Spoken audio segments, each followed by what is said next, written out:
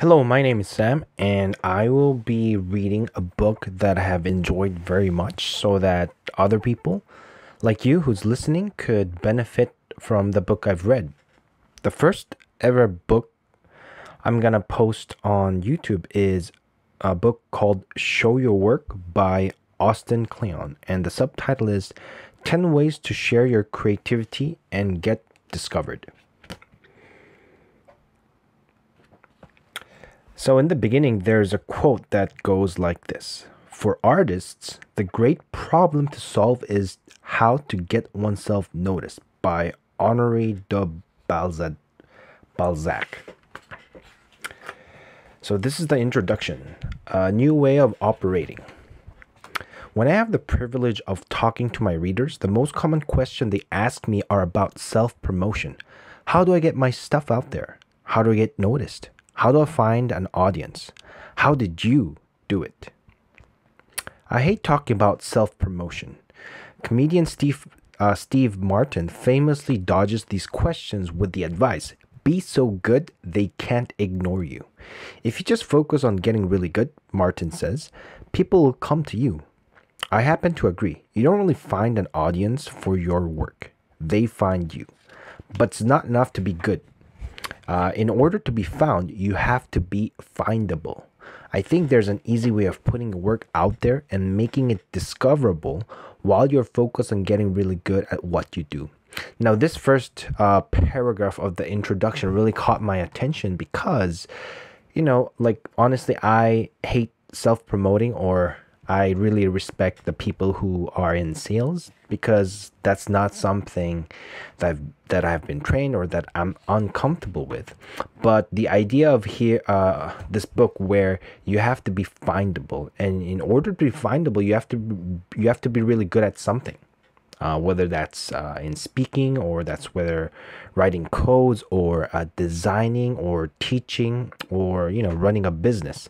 And I think this book will show how you will be findable or discoverable so that you can connect with other people, you can have new ideas, you can even come up with a new project with somebody. Let me continue reading. By generously sharing their ideas and their knowledge, they often gain an audience that they can then leverage when they need it for fellowship, feedback, or patronage. I wanted to create a kind of beginner's manual for this way of operating. So here's what I came up with: a book for people who hate the very idea of self promotion. That's me. And I think this line right here is just the basic premise or the thesis of this book. An alternative, if you will, to self promotion. I'm going to try to teach you how to think about your work as a never ending process, how to share your process in a way that attracts people who might be interested in what you do, and how to deal with the ups and downs of putting yourself and your work out into the world.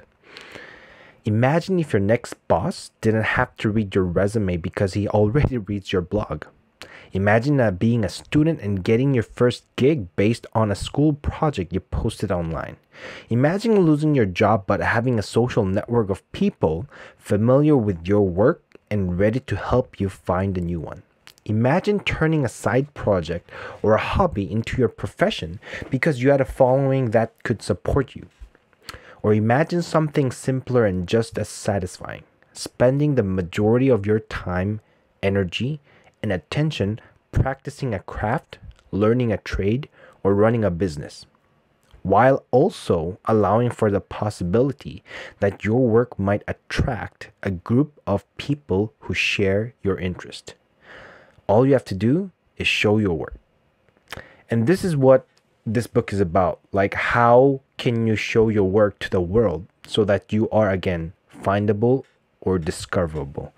And this is a very short book, and a small book.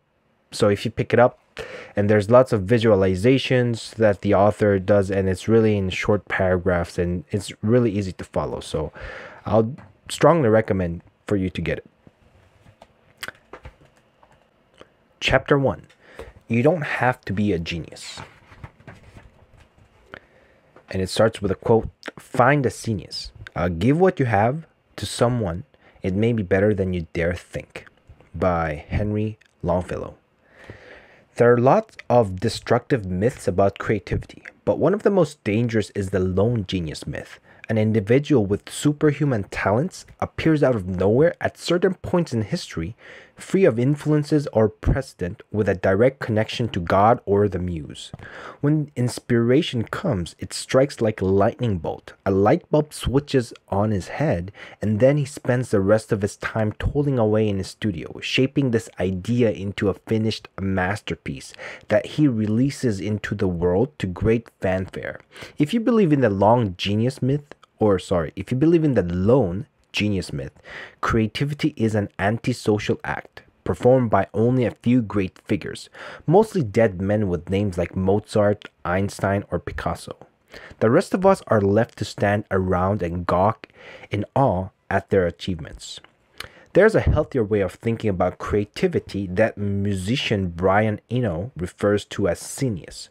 Under this model, great ideas are often birthed by a group of creative individuals, artists, curators, thinkers, theorists, and other test makers who make up an ecology of talent. If you look back closely at at history, many of the people who we think of as lone geniuses were actually part of a whole scene of people who were supporting each other, looking at each other's work, copying from each other, stealing ideas, and contributing ideas. Genius doesn't take away from the achievements of those great individuals. It just acknowledges that good work isn't created in a vacuum and that creativity is always, in some sense, a collaboration the result of a mind connected to other minds. And I think the word collaboration is the key, where by sharing or by showing your work, you get to build more of that. Continue reading. What I love about the idea of genius is that it makes room in the story of creativity for the rest of us, the people who don't consider ourselves geniuses. Being a valuable part of a genius is not necessarily about how smart or talented you are, but about what you have to contribute, the ideas you share, the quality of the connections you make, and the conversations you start. If we forget about genius and think more about how we can nurture and contribute to a genius, we can adjust our own expectations and the expectations of of the world's we want to accept us. We can stop asking what others can do for us and start asking what we can do for others.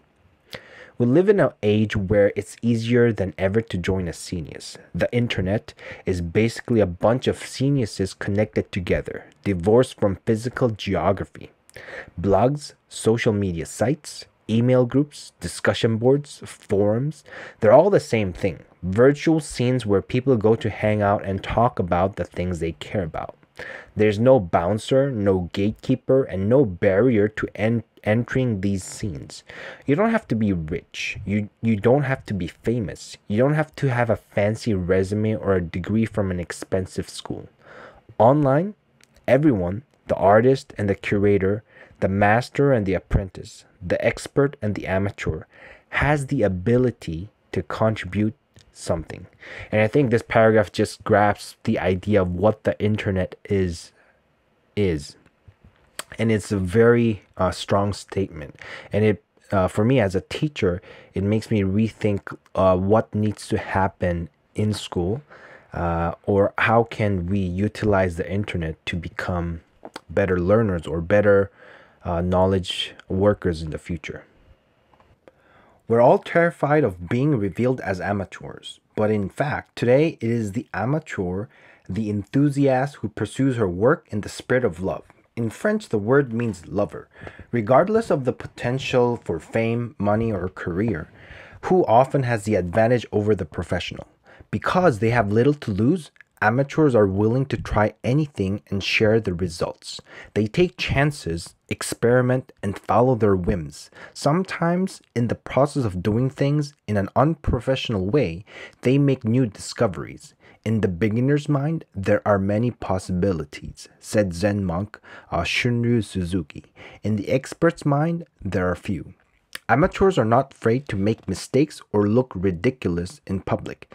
They're in love, so they don't hesitate to do work that others think of as silly or just plain stupid.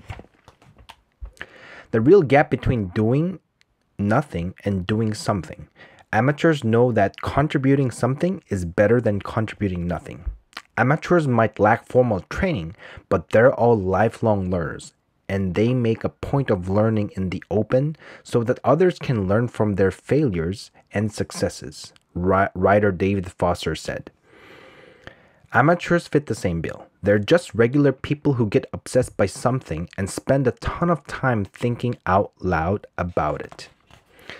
Just a quick question to the listeners. What are you thinking out loud?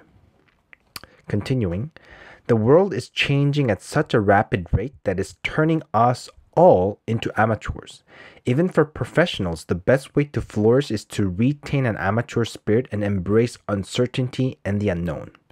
When Radiohead frontman Thom Yorke was asked what he thought his greatest strength was, he answered that I don't know what I'm doing. Like one of his heroes, Tom Waits. Whenever Yorke feels like his songwriting is getting too comfortable or stale, he'll pick up an instrument he doesn't know how to play and try to write with it. This is yet another trait of amateurs. They'll use whatever tools they get their hands on to try their ideas into the world. The best way to get started on the path to sharing your work is to think about what you want to learn and make a commitment to learning in front of others.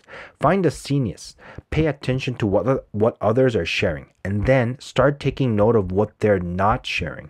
Be on the lookout for voids that you can fill with your own efforts. No matter how bad they are at first, don't worry for now about how you'll make money or a career out of it. Forget about being an expert or a professional and wear your amateurism, your heart, your love, on your sleeves. Share what you love, and the people who love the same things will find you. I think this is so true because right now, I started as a YouTuber last October. I don't even have 100 followers, but I just love reading and learning. So I just want to share that through this BookTube, my channel. And I hope that I'll encounter people who love the same books or love the same topics as I do. You can't find your voice if you don't use it. We're always being told, find your voice. When I was younger, I never really knew what this meant. I used to worry a lot about voice, wondering if I had my own. But now I realize that the only way to find your voice is to use it. It's hardwired, built into you. Talk about the things you love. Your voice will follow. It sounds a little extreme, but in this day and age, if your work isn't online, it doesn't exist. We all have the opportunity to use our voices, to have our say, but so many of us are wasting it. If you want people to know about you, what you do, and the things you care about, you have to share.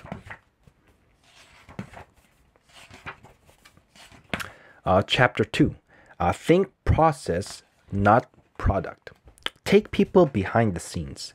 When a painter talks about her work, she could be talking about two different things. There's an artwork, the finished piece, framed and hung on a gallery wall, and then there's the art space work, all the day-to-day stuff that goes behind the scenes in her studio. Looking for inspiration, getting an idea, applying all to a canvas, etc. There's painting, the noun, and there's painting, the verb. As in all kinds of work, there's a distinction between the painter's process and the products of her process. Today, by taking advantage of the internet and social media, an artist can share whatever she wants, whenever she wants, at almost no cost. She can decide exactly how much or how little of her work and herself will share, and she can be as open about her process as she wants to. She can share her sketches and her works in progress, post pictures of her studio, or blog about her influence, inspiration, and tools. By sharing her day-to-day process, the things she really cares about, she can form a unique bond with her audience. To many artists, particularly those who grew up in the pre digital era, this kind of openness and the potential vulnerability that goes along with sharing one's process is a terrifying idea. But human beings are interested in other human beings and what other human beings do. People really do want to see how the sausage gets made. That's how the designers Dan Provost and Term Gerhard put in their book Entrepreneurship. It will be exhilarating. By putting things out there consistently, you can form a relationship with your customers. It allows them to see the person behind the products. Audiences not only want to stumble across great work, but they too long to be creative and part of the creative process. By letting go of your egos and sharing your process, we allow for the possibility of people having an ongoing connection with us and our work, which helps us to move more of our product. Become a documentarian of what you do. In 2013, the internet fell in love with the astronaut Chris Hadfield, commander of the International Space Station. 3 years later, Hadfield and his family were sitting around the dinner table trying to figure out ways to generate interest for the Canadian Space Agency, which, like many space programs, faced major budget cuts and needed more public support. That wanted a way to help people connect with the real side of what an astronaut's life is, said Hadfield's son, Evan. Not just the glamour and the science, but also the day-to-day activities. Commander Hadfield wanted to show his work. Things fell in place when his sons explained social media to him and got him to set up a Twitter and other social networks. During his next 5-month mission, while performing all his regular astronautical duties, he tweeted, answered questions from his followers, posted pictures he'd taken of Earth, recorded music, and filmed YouTube videos of himself clipping his nails, brushing his teeth, sleeping, and even performing maintenance on the space station. Millions of people ate it all up, including my agent Ted, who tweeted, "Wouldn't normally watch live video of a couple of guys doing plumbing repair, but it's in space." Now, let's face it, we're not all artists or astronauts. A lot of us go about our work and feel like we have nothing to show for it at the end of the day. But whatever the nature of your work, there's an art to what you do, and there are people who will be interested in that art only if you presented it to them in the right way. In fact, sharing your process might actually be most valuable if the products of your own work aren't easily shared. If you're still in the apprentice stage of your work, if you can't get just to slap up a portfolio and call it a day, or if your process doesn't necessarily lead to tangible finished products, you have to turn the invisible into something other people can see. You have to make stuff, said journalist David Carr when he was asked if he had any advice for students. No one is going to give a damn about your resume. They want to see what you have made with your little fingers. So become a documentarian of what you do. Start a work journal. Write your thoughts down in a notebook or speak them into an audio recorder. Keep a scrapbook. Take a lot of photographs of your work at different stages in your process. Shoot video of your working. This isn't about making art. It's about simply keeping track of what's going on around you. Take advantage of all the cheap, easy tools at your disposal. These days, most of us carry a fully functional multimedia studio around in our smartphones. Whether you share it or not, documenting and recording your process as you go along has its own rewards. You'll start to see the work you're doing more clearly and feel like you're making progress. And when you're ready to share, you'll have a surplus of material to choose from. Chapter 3. Share something small every day. Overnight success is a myth. Dig into almost every overnight success story and you'll find about a decade's worth of hard work and perseverance. Building a substantial body of work takes a long time, a lifetime. Really, but thankfully, you don't need that time all in one big chunk. So forget about decades, forget about years, forget about months. Focus on days. The day is the only unit of time that I can really get my head around. Seasons change, weeks are completely human-made, but the day has a rhythm. The sun goes up, the sun goes down. I can handle that. Once a day after you've done your work's day, Go back to your documentation and find one little piece of your process that you can share. Where you are in your process will determine what the piece is. If you're in the very early stages, share your influences and what's inspiring you. If you're in the middle of executing a project, write about your methods or share your works in progress. If you've just completed a project, show the final product, share scraps from the cutting room floor, or write about what you've learned. If you have lots of projects all out into the world, you can report on how they're doing. You can tell stories about how people are interacting with your work. A daily dispatch is even better than a resume or a portfolio because it shows what we're working on right now. When the artist Z Frank was interviewing job candidates, he complained, "When I asked them to show me work, they would show me things from school or from another job, but I'm more interested in what they did last weekend." The form of what you share doesn't matter. Your daily dispatch can be anything you want. A blog post, an email, a tweet, a YouTube video, or some other little bit of media. There's no one-size-fits-all plan for everybody. Social media sites are a perfect place to share daily updates. Don't worry about being on every platform. Pick and choose based on what you do and people you're trying to reach. Filmmakers hang around on YouTube or Vimeo. Business people, for some strange reason, love LinkedIn. Writers love Twitter. Visual artists tend to like Tumblr, Instagram, or Facebook. The landscape is constantly changing. The new platforms are always popping up and disappearing. Don't be afraid to be an early adopter. Jump on a new platform and see if there is something interesting you can do with it. If you can't find a good use for a platform, feel free to abandon it. Use your creativity.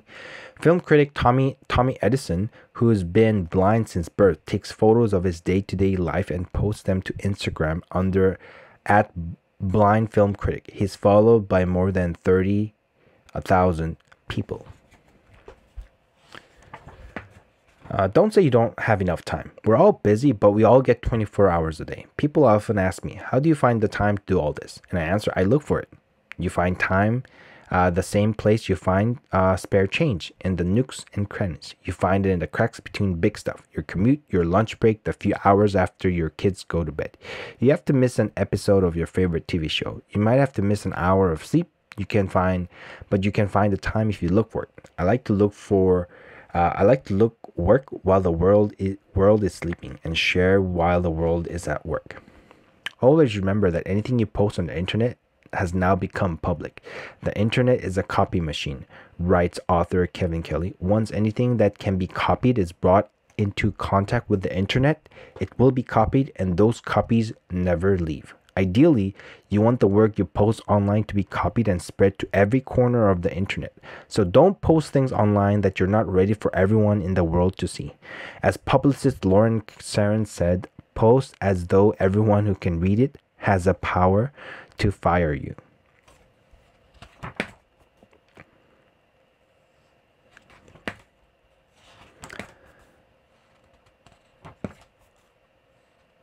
And then the author suggests that build a good domain name.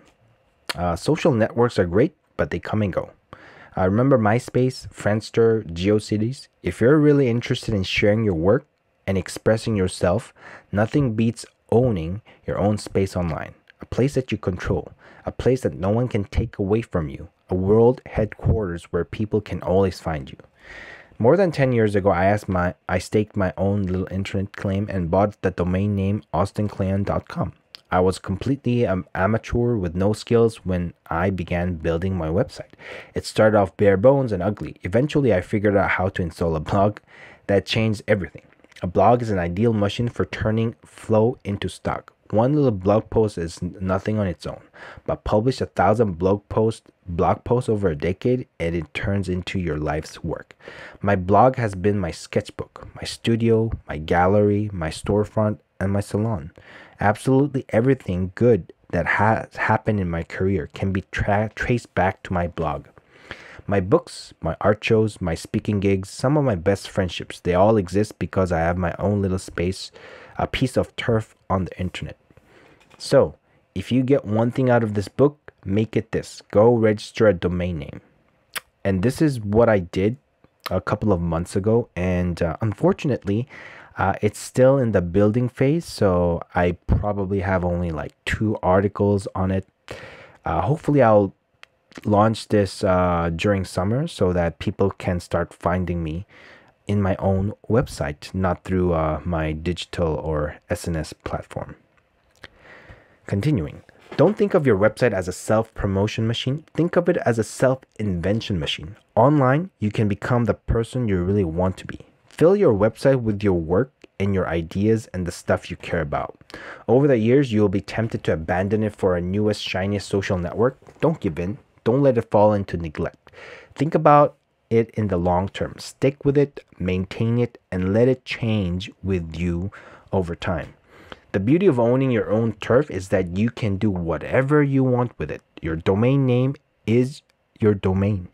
You don't have to make compromises. Build a good domain name and keep it clean, and eventually it'll become its own currency.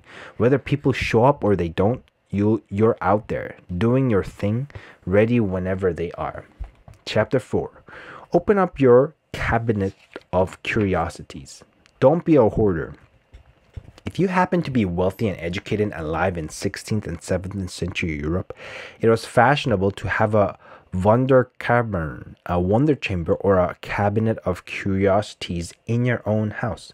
A room filled with rare and remarkable objects that served as a kind of external display or your thirst for knowledge of the world. Inside a cabinet of curiosities, you find books, skeletons, jewels, shells, arts, plants, minerals, taxidermy, specimens, stones, or any other exotic artifact.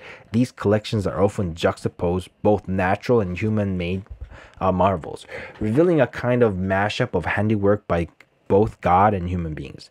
They were the precursors of what they think of today as a modern museum, a place dedicated to the study of history, nature, and the arts.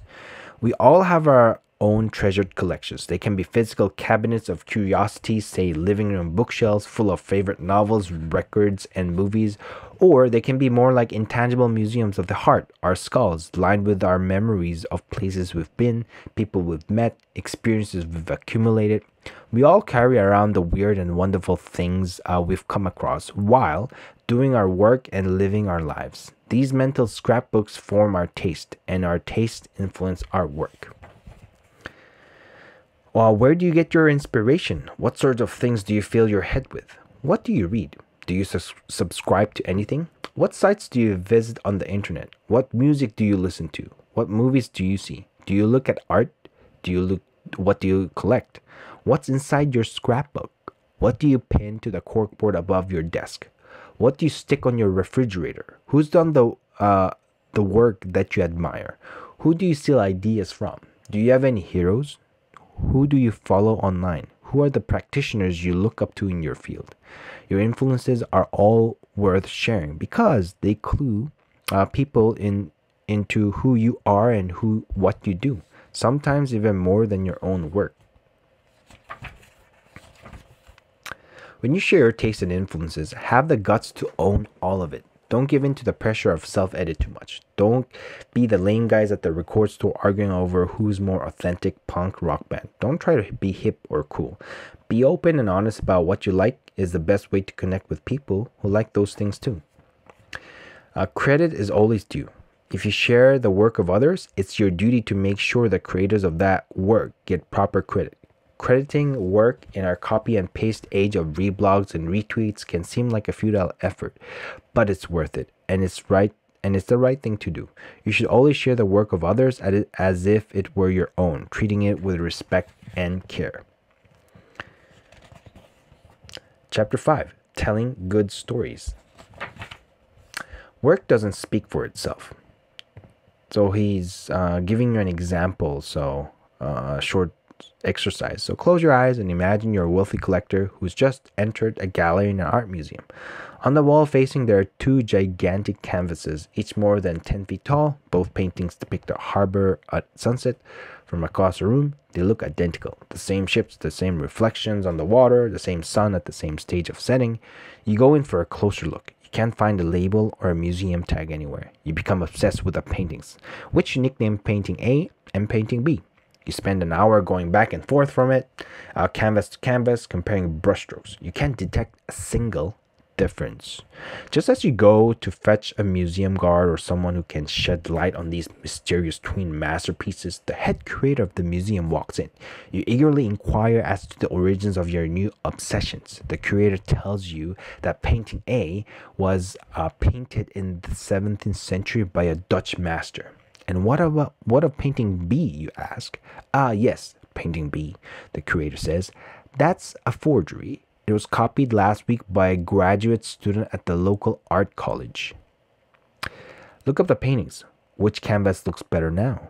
Which one do you want to take home? Art forgery is a strange phenomenon.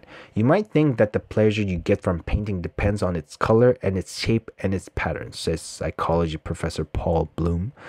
And if that's right, it shouldn't matter whether it's an original or a forgery. But our brains don't work that way. When shown an object or given a food or shown a face, people's assessment of it, how much they like it, how valuable it is deeply affected by what you tell them about it. Stories are such a powerful driver of emotional value that their effect on any given object's subjective value can actually be measured objectively. So words matter.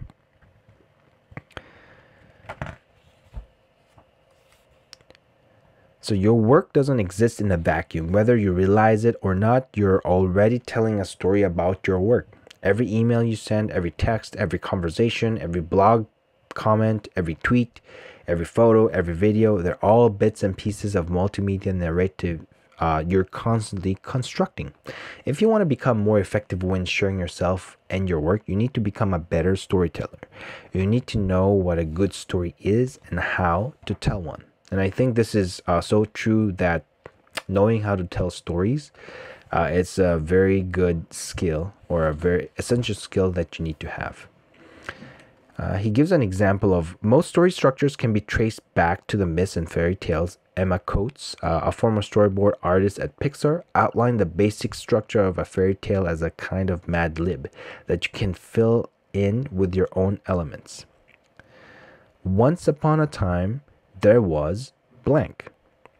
Every day, blank. One day, blank. Because of that, blank. Because of that, blank. Until finally, blank. Pick your favorite story and try to fill in the blanks. It's striking how often it works. So every client presentation, every personal essay, every cover letter, every fundraising request, they're all pitches. They're stories with the endings chopped off. A good pitch is set up in 3 acts. The first act is the past, the second act is the present, and the third act is the future. The first act is where you've been, what you want, how you came to want it, and what you've done so far to get it. The second act is where you are now in your work and how you've worked hard and used up most of your resources. The third act is where you're going and how exactly the person you're pitching can help you get there. Like a choose-your-own adventure book, this story shape effectively turns into your listeners into the hero who gets to decide how it ends. Everybody loves a good story, but a good storytelling doesn't come easy to everybody. It's a skill that takes a lifetime to master. So study great stories and then go find some of your own. Your stories will get better the more you tell them. And I think I'm just reading through paragraphs that I think is important. Reading out loud good stories is also going to help you to become a better storyteller. Chapter 6. Teach what you know. Share your trade secrets.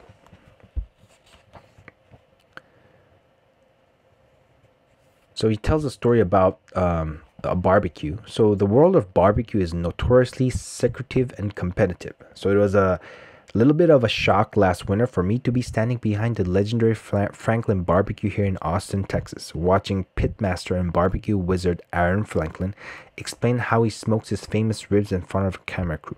My friend Sarah Robertson, a producer at the local PBS station, KLRU, had invited me to watch a taping of a BBQ with Franklin, a crowdfunded YouTube series designed to take viewers through step by step of the barbecue process. In the series, Franklin explains how to modify an off-the-shelf smoker, how to select the right wood, how to build a fire, how to select a cut of meat, what temperature to smoke the meat at, and how to slice up the finished product.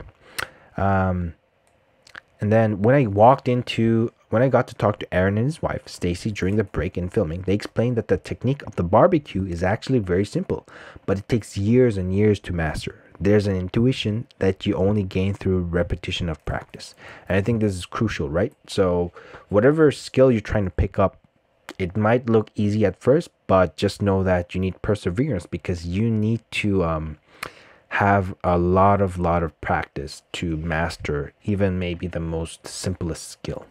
And for me, that's YouTube. It looks simple, but for those who have started your own channel, it's not easy doing on a constant basis.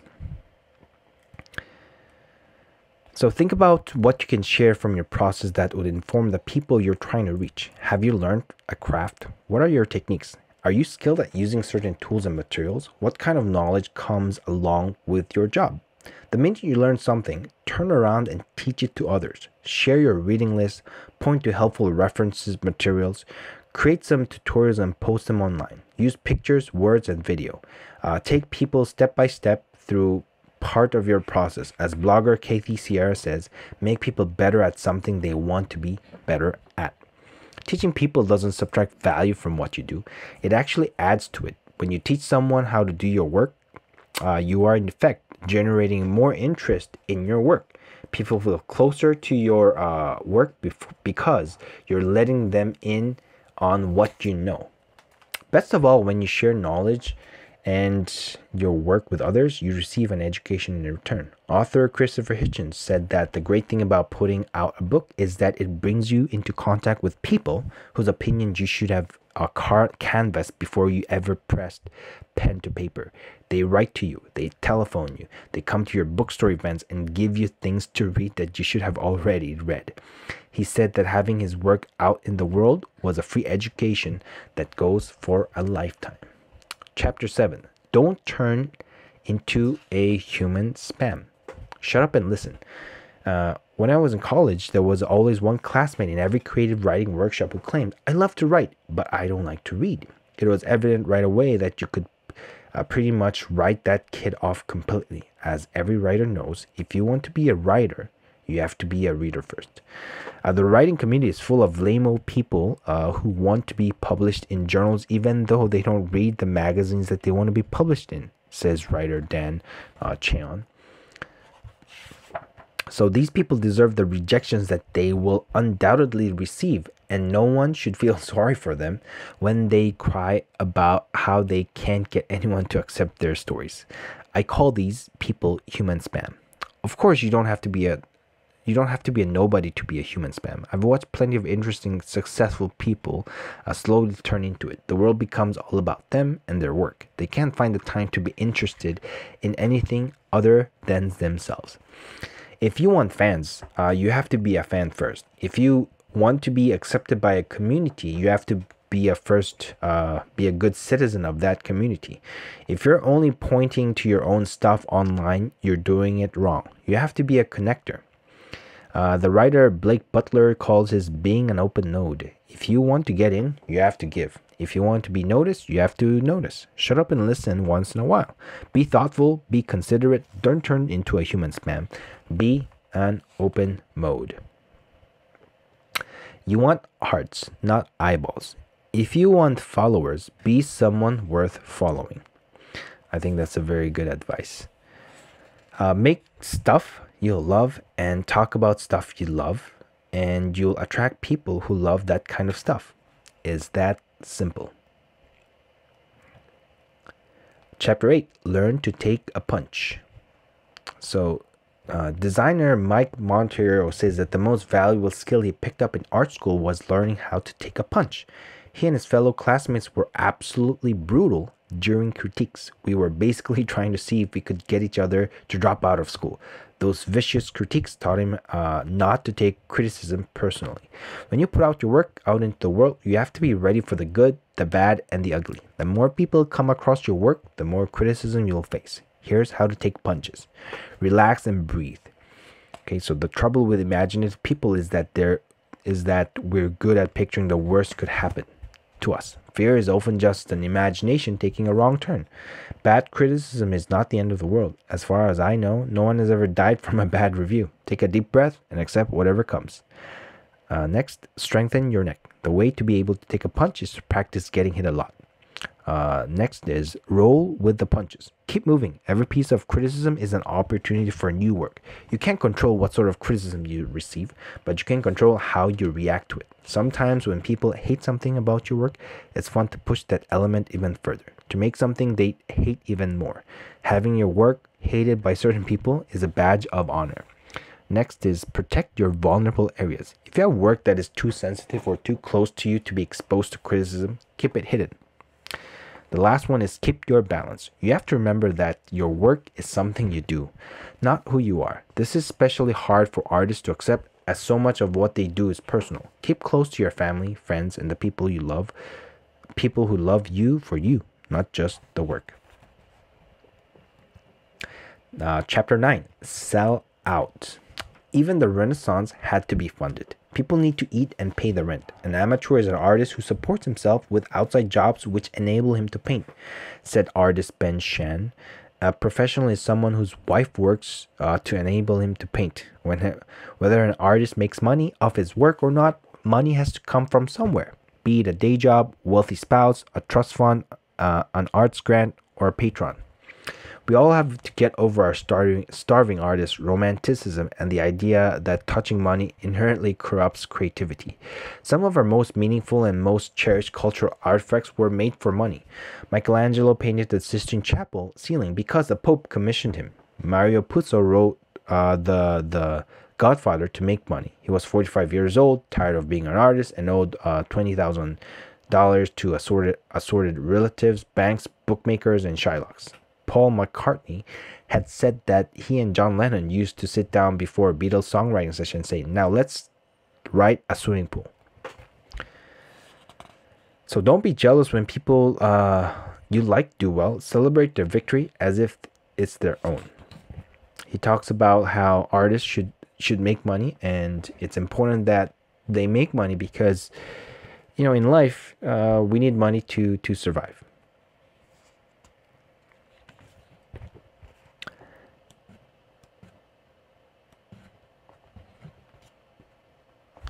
Yet, a life of creativity is about change. Moving forward, taking chances, exploring new frontiers. The real risk is in not changing, says saxophonist John Coltrane. I have to feel that I'm after something. If I make money, fine, but I'd rather be striving. It's the striving, man. It's that what I want. Be ambitious, keep yourself busy, think bigger, expand your audience. Don't hobble yourself in the name of keeping it real or not selling out. Try new things. If an opportunity comes along that will allow you to do more of the kind of work you want to do, say yes. If an opportunity comes along that would mean more money but less of the kind of work you want to do, say no. And chapter 10, stick around. So don't quit your show. Every career is full of ups and downs. And just like with stories, when you're in the middle of living out your life and career, you don't know whether you're up or down, or what's about to happen next. If you want the happy ending, actor Orson Welles wrote, that depends, of course, on where your story stops. Author F. Scott Fitzgerald wrote, "There are no second acts in American life, but if you look around, you'll notice that not only are there second acts, there are third, fourth, and even fifth ones." So the people who get what they're after are very often the ones who just stick around long enough. It's very important not to quit prematurely.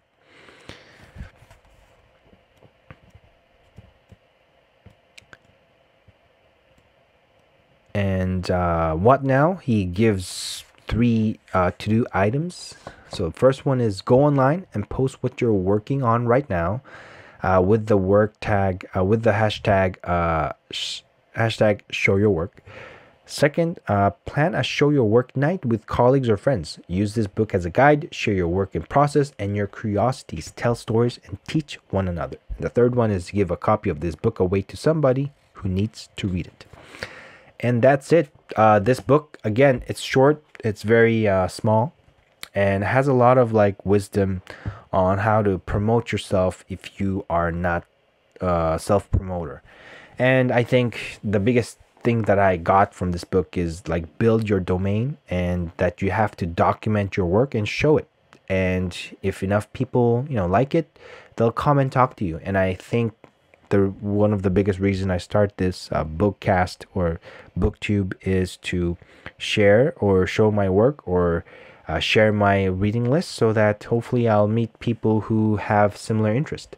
So if you liked the work, or if you liked the book, leave a comment. If you didn't like it, tell me why you didn't like it, or the format of this video. I'd be happy, or I'm not happy about taking criticism, but I'd be happy that I would learn something from you. Well, that's it, and hope to see you on my next book. Have a great day.